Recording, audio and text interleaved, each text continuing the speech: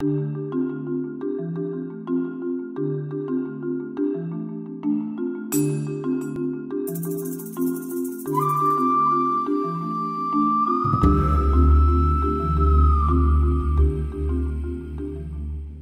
¿cómo se llama usted?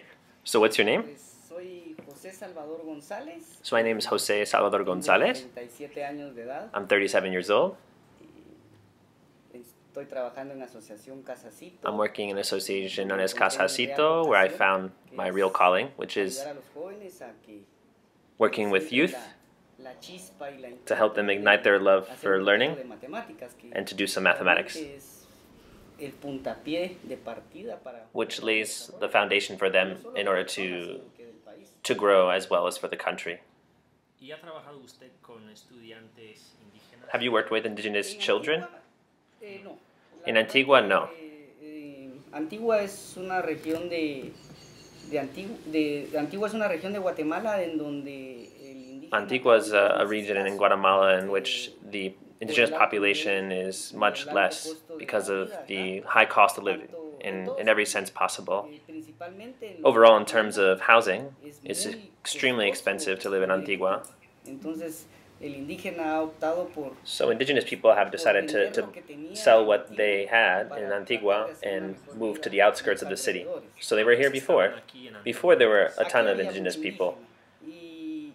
But little by little they've been misplaced by foreigners who come in because it's such a beautiful place to be, especially in comparison to other areas in Guatemala.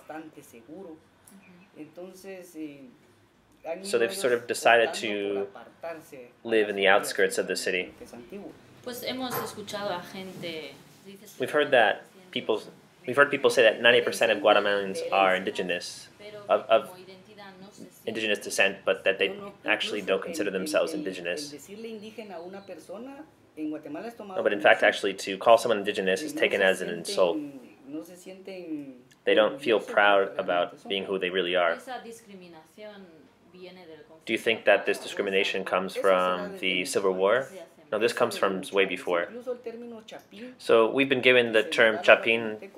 If you guys didn't know, it's a term that was given by the conquistadors who came to Guatemala during the conquest of the Americas. And according to historians and linguists, the term chapinismo sort of gives this idea of being a bum and being lazy. So that's sort of where discrimination comes from. And that's sort of where it comes up for sure. And this has actually gotten stronger with time until today. If you call someone an indio, it's taken as an insult. A lot of people feel proud of who they are. But given, indigenous people are sort of so introverted and very patient, they feel intimidated by the term indigenous. For the majority of the Guatemalans, it's considered an insult, and so they feel intimidated by this as well. So with respect to education, so this discrimination also exists in schools with teachers. Are there teachers that are mostly Latinos, or how is it in terms of education?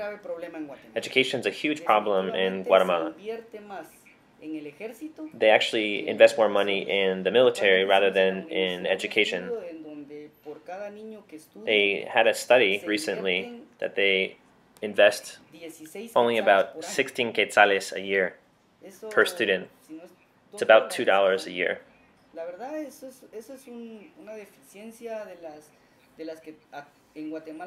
This is a huge issue in Guatemala. With respect to discrimination, a lot. Especially with women, with the indigenous women.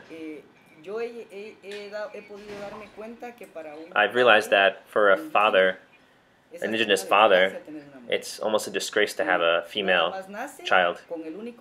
They're born with the only right of actually getting married very quickly, making family, and that the other person take care of them. Nowadays, they're trying to sort of break from this idea. They're trying to include women and to study. It's already started with Latinos, where it's already now very common that a woman study. But with indigenous people, yeah, there's this problem where the father thinks that the female child is an investment that's not going to give a return, that the child's going to marry very young and she's not going to continue to study. Could you talk a little bit about, do you think that indigenous people can easily escape from poverty?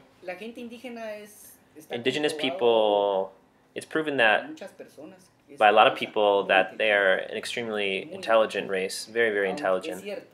And it's true. The indigenous races in Guatemala, there are about 23 or so. It's true that they come from the Mayans, from the last of the Mayans. Yeah, the Mayan race was super intelligent. They have actually a lot of capacity to learn. But the problem is they don't have the opportunity, and sometimes they don't have the ability, the economic ability to do so. But in reality, indigenous people are actually very intelligent. And why don't they have the resources necessary to escape poverty? Well, in the first place, because parents have this idea still that a child is more beneficial in working the land because they generate money right away. This is one of the biggest problems, that there isn't this understanding that the child should study and that they're going to actually be able to invest in their future. They don't see them as an investment. They see them as someone who has to just give immediate results. Secondly, the complete abandonment of the government. I can assure you that indigenous community very close to a city, for example, Chimaltenango, there are more churches than schools. This is sad. This is sad. So these are the type of resources that we have in Guatemala.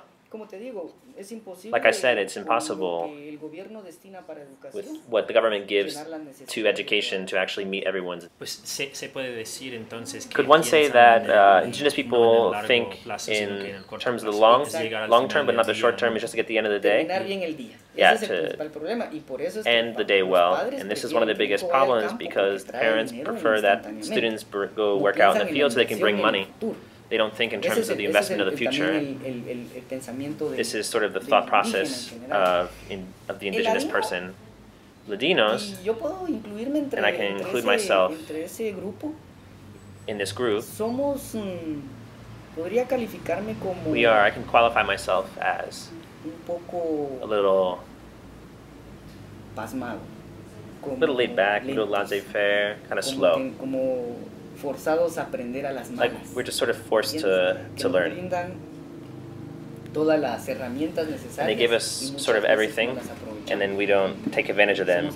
And we're not really concerned about, with this idea that I spend all my money today, I don't really care what happens tomorrow. So it's a little indigenous people sort of wait for the opportunities that we have. And the ones that actually do have it, we don't take advantage of it. And really, with the Guatemalans who are Latinos, we are the ones that actually are the ones that are responsible for making sure that Guatemala progresses. If Guatemala progresses, logically that the indigenous people are also going to progress. They're going to see who they sell their harvest to. They're going to see who they sell. They're going to actually create infrastructure to be able to send out their harvest. So logically, this is progress. And Guatemalan Latinos, we just tend to not take advantage of things.